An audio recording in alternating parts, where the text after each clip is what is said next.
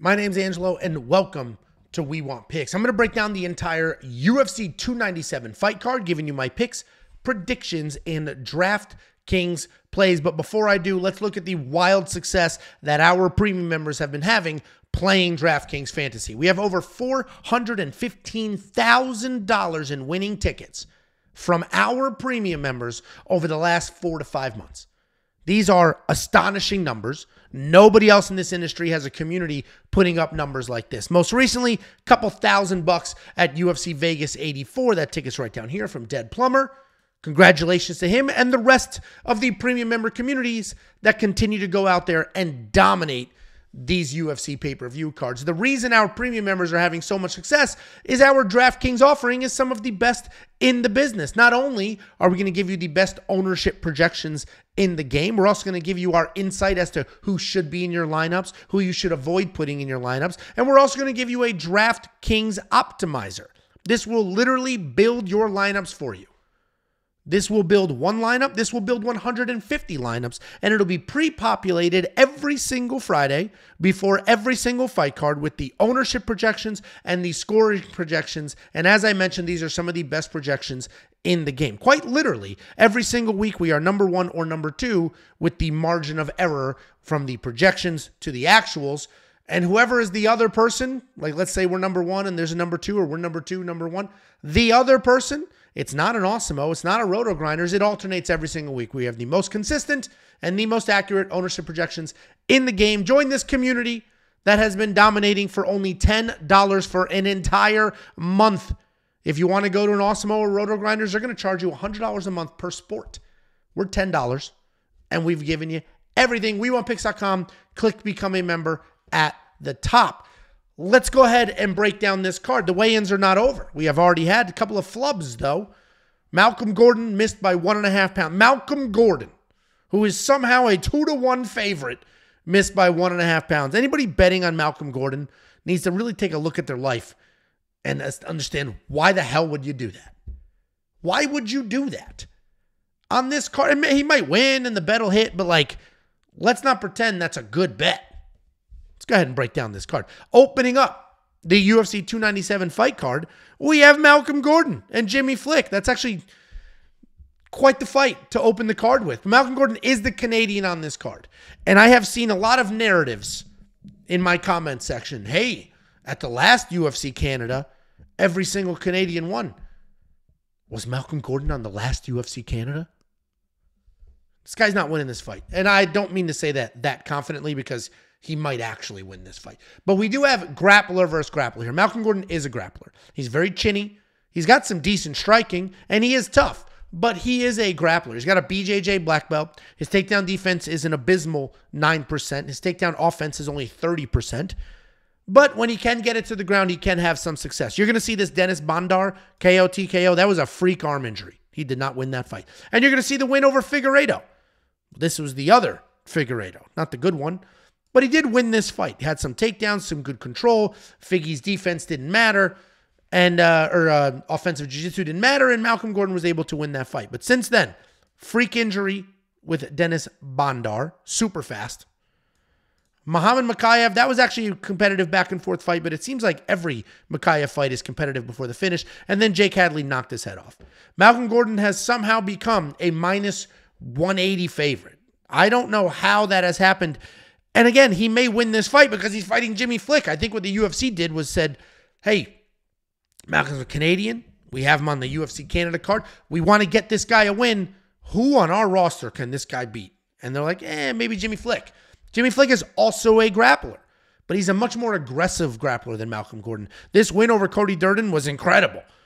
It was an incredible. Go find the highlight on YouTube. That was an incredible submission win. And he is a very good grappler. He built himself a nice career, came into the UFC, opened up with a splash, and then you can see a 3-year layoff. He retired, had issues with his dad. It was weird. Came back, got knocked out by Charles Johnson, which is kind of embarrassing because Charles Johnson has no power. Then he lost to Alessandro Costa. That's not that bad. Alessandro Costa is very good power, good striker. That is what it is. But people are somehow seeing this. This guy's coming off 2 knockouts in a row. So is Malcolm Gordon coming off 2 finish losses in a row. Oh, but he was just knocked out in a minute. So was Malcolm Gordon. These guys are identical. This fight should be a 50-50 fight. There should not be a 2-1 favorite in this fight. Jimmy Flick, I do think he wins because he's the better grappler, and this is grappler versus grappler. If Malcolm Gordon strikes only, doesn't mess with the wrestling, doesn't mess with the grappling, and only strikes, he beats Jimmy Flick for sure. For sure. But we've never seen Malcolm Gordon only strike. We've always seen him try to grapple. We know Jimmy's going to try to grapple. This will be a grappling match. I think Jimmy's the better grappler. I do wish I would get better pricing on him. I wish the DraftKings pricing reflected the betting odds because Jimmy Flick's a plus 185 underdog. So he should be like $7,200, not $79. I don't love the cost. I don't love the price. This is going to be a weird fight. It's either going to be 3 rounds of sloppy nonsense or one of these guys is going to get a finish and put some real points on the board. I do think the winner of this fight probably scores pretty well.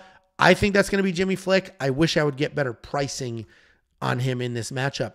Then we have Jasmine Jasudavicius. I mentioned the weigh-ins are not over, but this fight was moved. This was supposed to be at 125. They moved it to 135, and Jasmine's camp released a statement saying that's because Priscilla Cachoeira a few days ago said, hey, I'm not going to make the weight. Can we do this at 35? And, of course, they obliged. So we got Priscilla Cachoeira, who's kind of fat, didn't prepare, I guess, taking on Jasmine Jasudavicius. I love Jasmine. She's my most confident fighter on this card. The issue is if we look at the $9,500 and we look at what she has scored, she doesn't score that well. Even if you wanted to give her the Tracy Cortez win, which was a very close fight, that's 80 points. Miranda Maverick, okay, 85. That doesn't cover that $9,500 salary. She only covered it one single time against Fernandez, and that's because she went all in on the wrestling. 4 takedowns, 12.5 minutes of control time. That was coming off that Karine Silva loss, so she was like, I need to get this back, wrestled heavy. It's going to be interesting because she is fighting Priscilla Cachoeira, and if she comes in with this same game plan that she did against Fernandez, who's a nasty kickboxer, then she's going to be worth the $9,500. But not knowing what her game plan is going to be, it's a little bit risky to spend this money. I am insanely confident in her, but she is fighting Priscilla Cachoeira. Priscilla Cachoeira, one of the more dangerous women in this division. And you can see her record is riddled with knockout wins. She has very real power. This Gina Mazzani win is the one and only win that concerns me because all of these other ones, these women aren't great, couldn't really take her down, and then she blasted them. We know Jasmine's a very good wrestler. She will be able to take Priscilla down. But Gina Mazzani did get Priscilla down, did win that first round, and then in the second round got blasted. That does concern me, but doesn't concern me enough to throw her in my lineup. I am very confident in Jasmine Jasudavicius. She's my most confident play on this entire card. $9,500 is a lot of money to spend unless she's going to go all in on the wrestling. So I'll let you guys decide what you want to do with that. Does Priscilla asking for 10 more pounds matter? Is she unprepared? Is she exhausted? Is Jasmine going to be able to get her down and submit her? I don't know. Jasmine's not exactly a submission machine, but she is a nonstop wrestler. Problem is, she's also a pretty good striker, and when she has success striking, she just sticks with that. So she may come out here, have a success with her jab, have some decent striking, and just stick with the striking, not wrestle, and then she will never be worth the $9,500. But let's hope she recognizes how dangerous Priscilla is. Let's hope she goes all in on the wrestling like she did when she fought Fernandez, who was also a dangerous striker. But Jasmine's going to win this fight. Very, very confident in her. Then we have Johan Lioness taking on Sam Patterson. $8,400. Johan, probably a great price. Probably a great price. $8,400. This guy is a grappler, but he has insane knockout power. He's got very real power in his hands, but as I mentioned, he's a grappler. The only thing that concerns me, look at this. He won this fight against Darian Weeks, 40 points. 30 of those points are the win bonus. 40 points. I mean, ouch. Ouch. Imagine you spend $8,000 on this guy and he put up 40 points in a win. That's tough. Anyway, Johan Lioness is a grappler. He's got insane, very real power in his hands. He wings big, heavy punches. He charges forward. And then when you think you're in a striking match, he lowers his level, shoots a takedown, gets it to the ground, likes to grapple. He's taking on Sam Patterson. The reason Johan's a little bit of a favorite here, even though his record is not great and his skill set is just okay, the reason he's a big favorite here is he's fighting Sam Patterson. Sam Patterson was just knocked out cold by a very short Yanal Auschmaus. Sam Patterson's a long, lanky striker. He has insane length. He's 6'4" in this division, which is kind of wild. Striking-wise, he doesn't really use the length. Like, he's long, so he'll pump a jab, but he doesn't stay out of danger. The very short Yanal Ashman's got right inside, blasted him in the face, and put him down. Sam Patterson is hittable. We said that when we broke it down against Yanal Ashman's. We actually picked Yanal to win because he was so hittable. Because he's hittable, I think Johan Lioness can get to him, can find the chin, can knock him out. $8,400 in DraftKings, you're really going to be all in on Yanal by knockout. Because I don't think he's going to out-grapple Sam Patterson. Even if he is able to take Tam... Did I have a stroke? Even if he is able to take Sam down, that wild length that he doesn't use well on his feet, he does use it well on the ground. He's constantly wrapping something up, constantly reaching over, tying you down, and working something in. So Sam Patterson, very good on the ground with that length. And Johan Lioness might have some trouble if he shoots takedowns. But I think Johan wins. $8,400 is a very, very tempting price point. Then we have Jillian Robertson taking on Polyana Viana. Jillian Robertson owns the record for most submission wins in this division. And you can see sub. I mean, tons of submission wins. Literally the record for most in this division. I mean, just look at this. Look how insanely dangerous she is. Although this was a submission loss to Bueno Silva, who we'll break down later. But Jillian Robertson, if she can get the takedown, if she can dictate the grappling, she wins this fight in almost every other one. Her offensive grappling is spectacular. Her defensive grappling, however, there's not much there. And when I say defensive grappling, I mean, I shouldn't say defensive grappling. Grappling off of her back, she is not nearly as good as when she's on top. And we saw that in the Tabitha Ricci fight. Tabitha Ricci took her down, no problem. All the control, beat her up. Like, no, Tabitha Ricci at no point was in any danger, had no issues whatsoever. So if you're able to come forward and you're able to take Jillian down, you can hang on top. She's not going to submit you off her back. Especially not Polyana Viana, because Polyana Viana is a jiu-jitsu black belt. She's a very skilled grappler. Yes, she was just submitted by Eisman Lucindo. Eisman's a different beast. I think Eisman blows through Jillian Robertson as well. Polyana Viana, you're going to see the knockout Jin Yu Fry. And yes, all of a sudden she had power in her hands, but Jin Yu's a little older. But that did put her down and put her down bad. But Polyana Viana is also a grappler. Very, very dangerous herself. You're going to see all these submission wins. She is sort of finish or bust, though.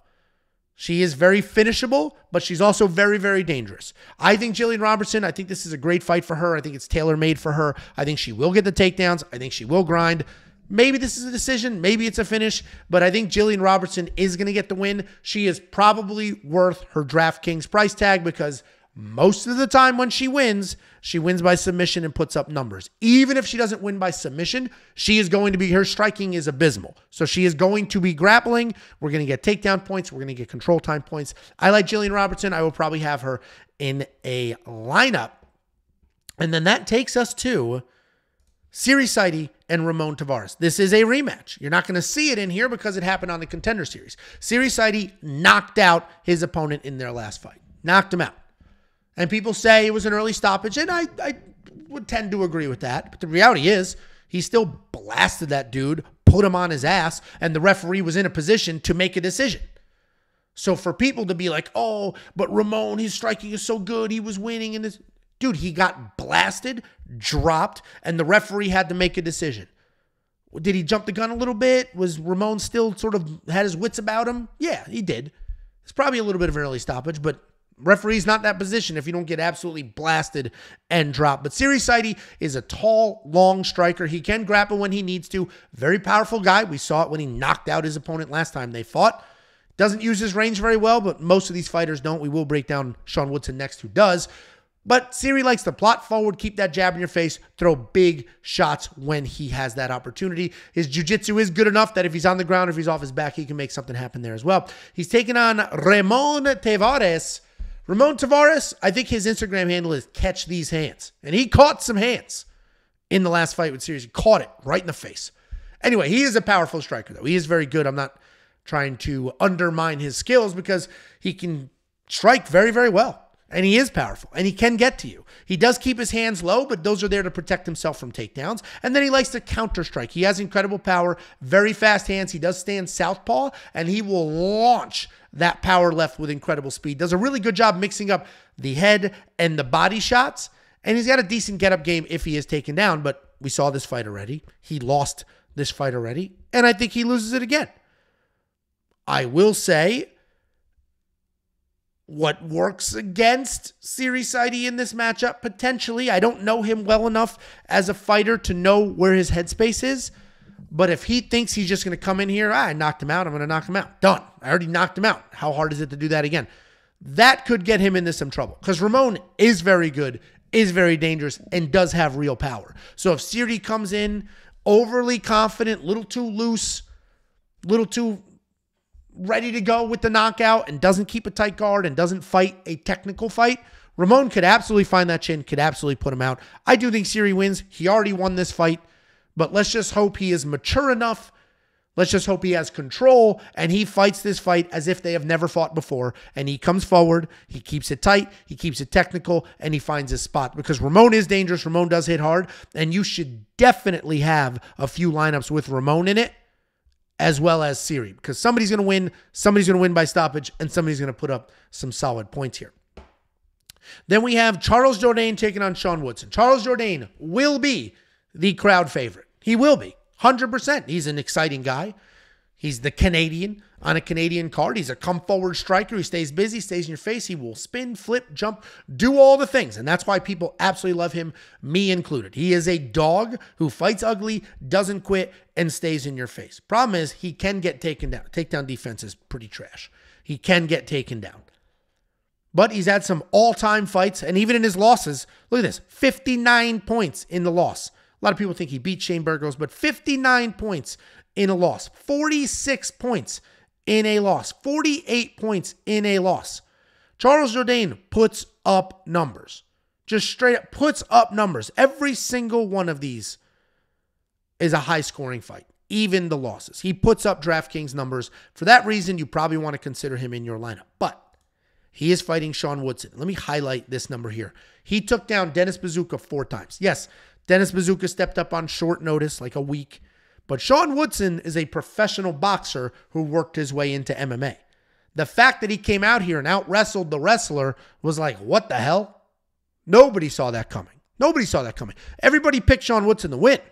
Nobody thought he would win with some grappling. And frankly, he didn't look very comfortable striking, which was a very bizarre flipperino with the skill set there. But Sean Woodson, very clean boxer. Very long. He uses his range well. His length is, he could scratch his knees standing straight up. His arms are long as hell, and he uses that reach really well. That's where that professional boxing background comes in handy. He's fighting Charles Jourdain, and that's what makes this so tricky, because now we know Sean Woodson can wrestle. Charles Jourdain has no takedown defense whatsoever. If Charles Jourdain comes forward too aggressive and Sean Woodson wants to grapple, all of a sudden the professional boxer could win a grappling match here. But Charles Jourdain has more ways to win this fight. He's the more experienced fighter. He's the grittier fighter. And I'm not going to say Sean Woodson, we don't know how tough he is, honestly. He hasn't been in a straight-up war yet. Julian Erosa was able to submit him, but Julian Erosa is also a dog. Frankly, Julian Erosa fights very similar to Charles Jourdain. I got to go Charles Jourdain here, but I think Sean Woodson is a good underdog. And again, if you're chasing those giant tournaments where they let you enter 100 lineups, 50 lineups, whatever it is, definitely have some exposure to Sean Woodson. If you're using our optimizer, if you're a premium member at WeWantPicks.com, you get the optimizer. It's preloaded with all the data. You make a few decisions, and then the optimizer builds lineups based off of the decisions you've made.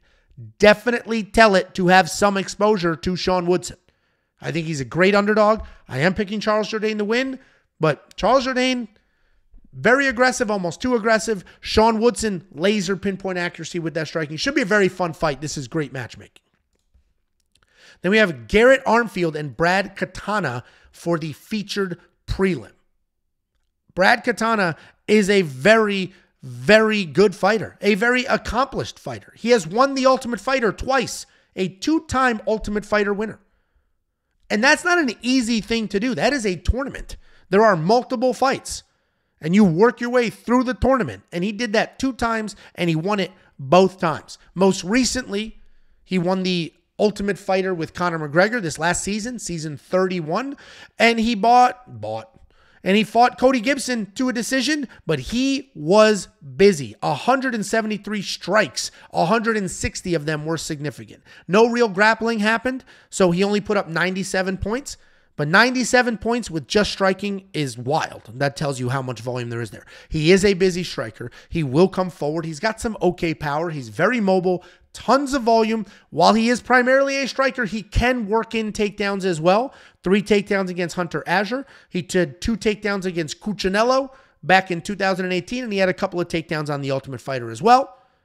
So he may come in here, work some takedowns against Garrett Armfield, but $8,800, he is a pretty sound favorite, and he is the Canadian. And people love pointing out that the last time all the Canadians won. I think that's a crazy narrative. He's taking on Garrett Armfield, 1-1 officially in the UFC. He stepped up on short notice against David Onama. And yes, he was submitted, but he just went right at David Onama. Just went right at him, got his neck caught, was submitted. But that's what short notice gets you, right? He just was like, well, let me shoot my shot and get this done. But overall, Garrett Armfield is a technical striker. He likes to double up his jab. He'll switch his stance back and forth. He's always working forward. He stays controlled. He doesn't take a lot of risk, but he will stay in your face and he will stay busy with those hands. He does a really good job kicking the legs, and then he'll work his way to the top. He doesn't look for offensive takedowns. He just doesn't. But he does have some clean power in his shots when he once in a blue moon does shoot one. Garrett Armfield, pretty well-rounded guy. He absolutely blew through Tyoshi Kazama, where his striking looked very clean. He touched that guy up early and he put him out of there. Garrett Armfield is Jacob's underdog lock of the week. $7,400, I think, is a great price for Garrett Armfield. A great price. The reality is Brad Katana's not a finisher. So this fight is likely going to go a decision. And Garrett Armfield has the wrestling if he needs it. He never uses it, but he's got some technical striking. He has a little bit of power.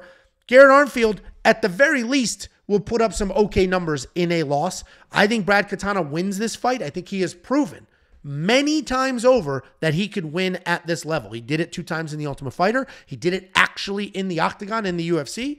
And Garrett Armfield is also a very good fighter. This is a great matchup as well. I think Brad Katana wins. With that being said, Garrett Armfield is the better fighter for your DraftKings lineup because he is only $7,400.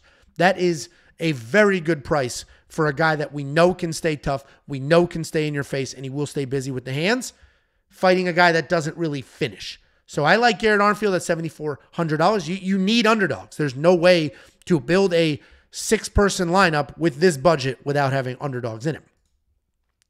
Then we have the main card opener. We have Arnold Allen taking on Movsar Evloev. Movsar Evloev puts up numbers. Movsar Evloev should be in your lineup. Very, very simple. The only time he didn't put up astonishing numbers is when he fought Grundy.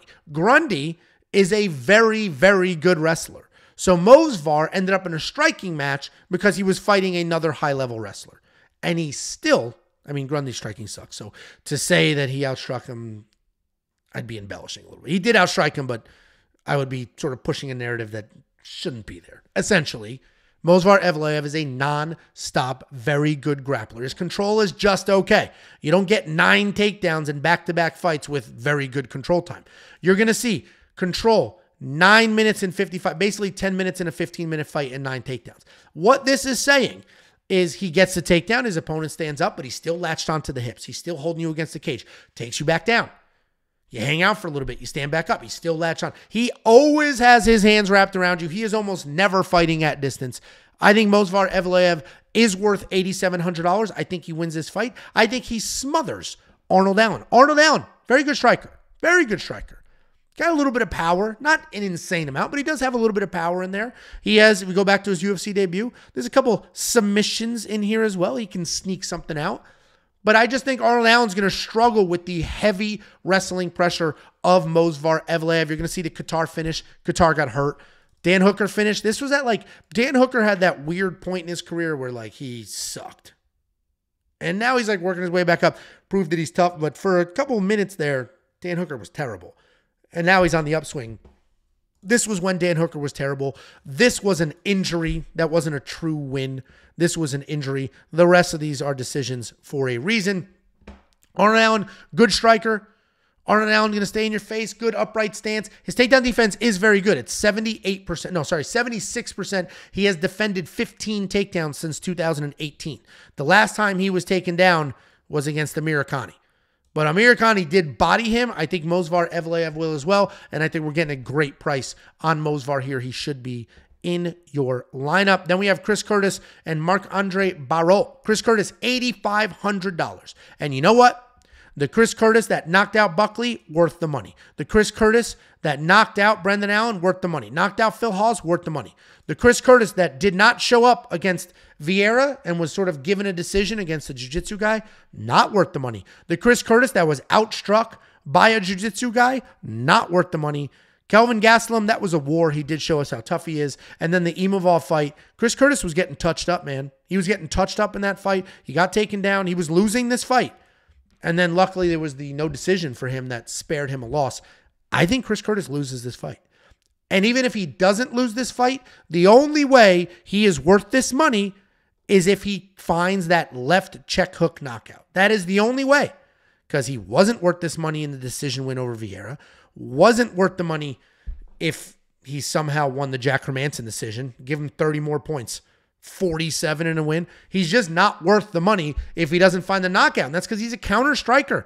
He's a low volume backup counter striker. He's very good at counter striking. His takedown defense is spectacular. He has some very real power in that counter striking. But if he doesn't find that check left hook knockout, he's not going to put up any numbers. He's taking on Marc-Andre Barrot. This guy's going to come forward, stay in your face, super busy, averaging about 6 significant strikes landed per minute, which is a high number. He stays busy. He comes forward. He wrestles sometimes. Not all the time. He wrestles sometimes. But he will stay in your face and he will work. And he will work the entire time. Marc-Andre Barrot, unfortunately though, is not the more technical striker in this matchup.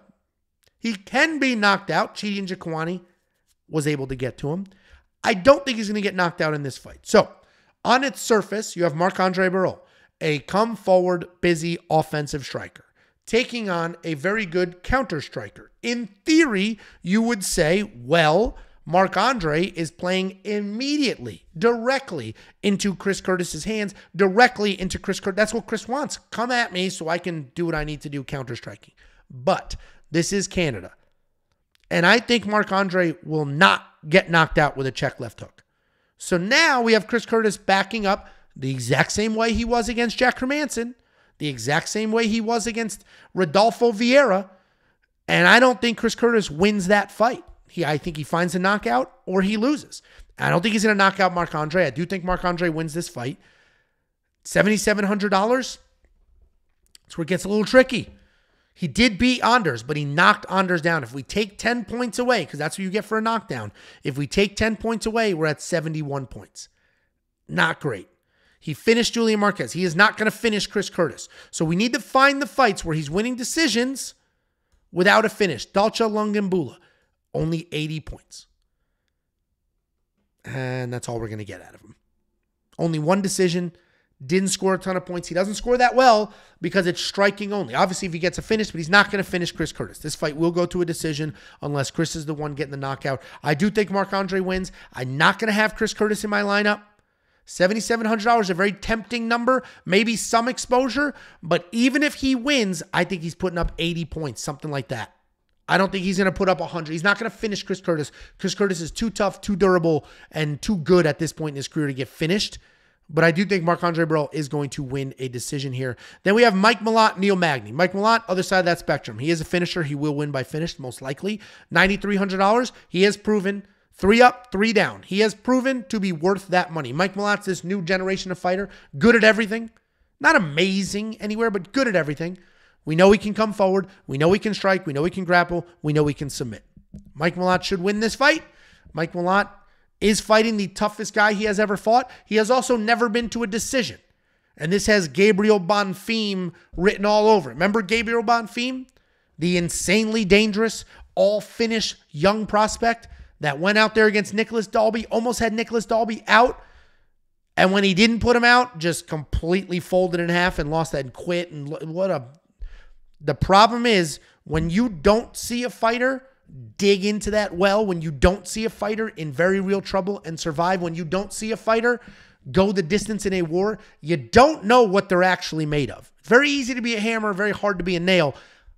My big concern with Mike Malott is, can he be a nail, at least for a little bit? Can he grind? We don't know.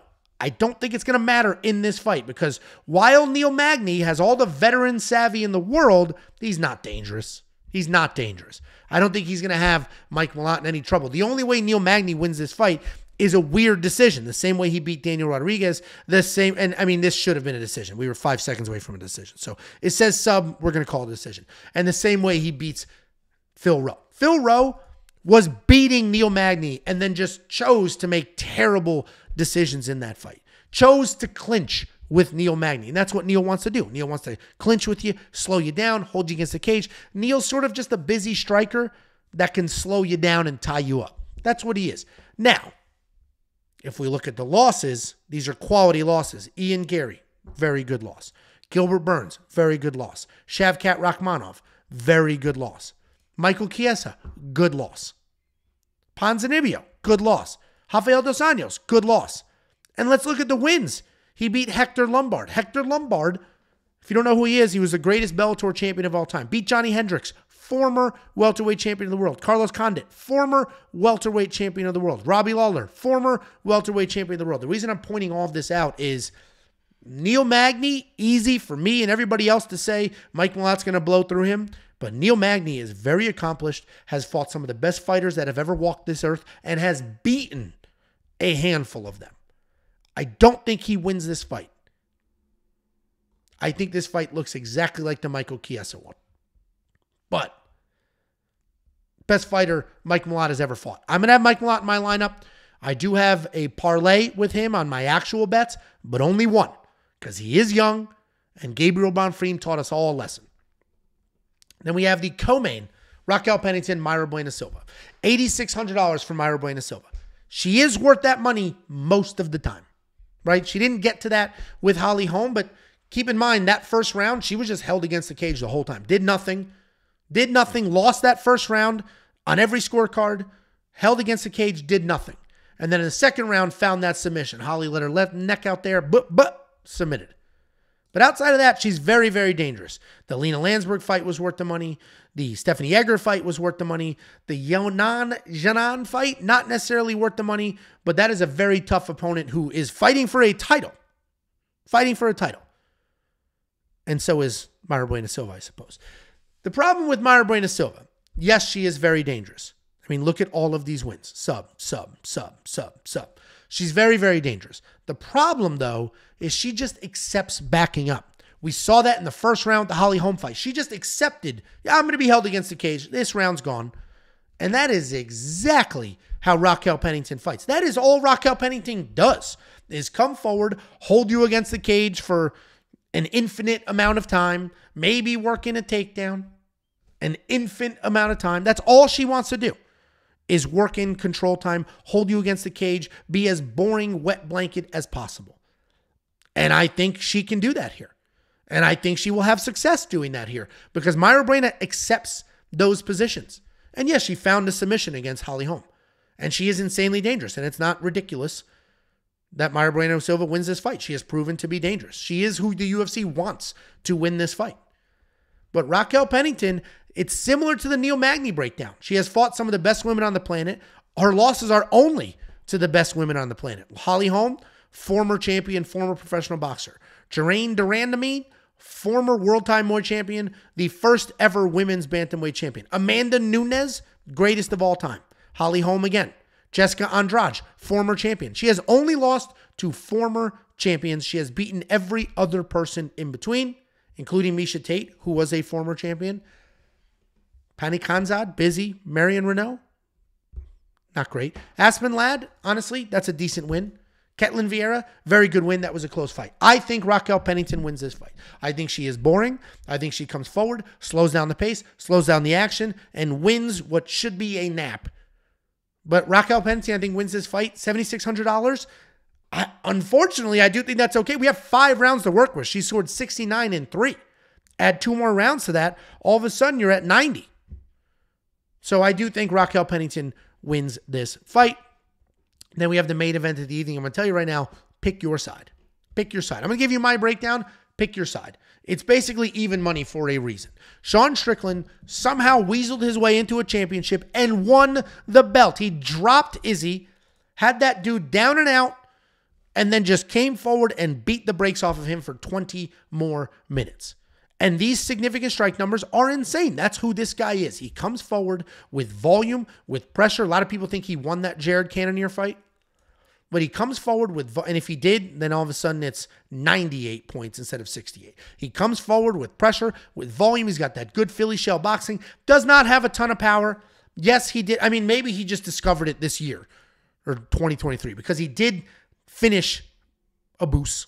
He did almost finish Adesanya. But before that, I mean, he's not really knocking people down. Yeah, Brendan Allen back in the day at 170. Whoever the hell Talib is. I mean, Talib went on to do great things after that. Anyway, Sean Strickland, busy striker. We know who he is. Very good takedown defense. He's got good grappling as well. He's the more accomplished grappler. I think he's a black belt. Like, he's a very good grappler. He just never uses it. We never see it. Sean Strickland, very good striker. Going to come forward, stay busy, try to stay in your face. The problem is, if Sean Strickland can't come forward and dictate the pace, he's not a very good counter striker. He is all volume in your face. Dricus du Plessis does not back up. He comes forward. He marches as sloppy as he is. He is always working forward, always working in your face, trying to get the takedowns, throwing bombs, staying busy. He is a sloppy, sloppy fighter. He just is. And there's a lot of people in the comment section. Somebody said generational talent. Somebody said, like, a lot of people love this guy, and I get it. I get it. He's exciting to watch. He's fun. His personality is actually pretty solid too. He stays in your face. He stays busy. He's an exciting fighter to watch. But go watch that Darren Till fight and tell me he's not sloppy as hell. Go watch the Derek Brunson fight and tell me he's not sloppy as hell. But we also look at the win column, and he makes it happen. He figures out ways to win. He is sloppy. He is a mess. He couldn't breathe in half these fights. Apparently now he's got the greatest cardio in the world because they drilled a hole in the other side of his nostril. I do think Dricus du Plessis somehow pulls off a win here. I think he's definitely the more dangerous of the two. I think he's going to come forward nonstop, stay in Sean Strickland's face, and this might look like the Sean Strickland-Izzy fight. Except it's going to be reversed. Sean Strickland stayed in Izzy's face, caught him early, and just stayed in his face, and Izzy did not know what to do with that. This might be the same thing. When was the last time we saw somebody full pedal on the gas in Sean Strickland's face? That's who Dricus is. That's what this fight's going to look like. Sean did drop Izzy, did drop Abus, but outside of that, doesn't have an insane amount of power. If he had way more power, I'd be Sean all day because Dricus is hittable and sloppy. I do think Dricus is going to win this fight, but pick your side. Whoever wins this fight is going to put up very real numbers. I agree with this pricing. Sean should be a slight favorite. He is the champ. But this is a 50-50 fight. I'm excited for it. This is a great card. Guys, become a premium member. You will unlock the DraftKings Optimizer. You will unlock everything else we do for DraftKings, including the cheat sheet that will be fully loaded with the ownership projections, the scoring projections, the leverage plays. These tabs are write-ups of who should be your leverage play, who is a live dog, who should be your fade, who should be your GPP core. And then we rank every single fighter by salary. All of this and so much more for $10 a month at WeWantPicks.com. Just click Become a Member at the top and join this community that will put up $500,000 in the next few months. It'll be in less than 12 months, we will have $500,000 in winnings from this incredible community. WeWantPicks.com. Click Become a Member at the top.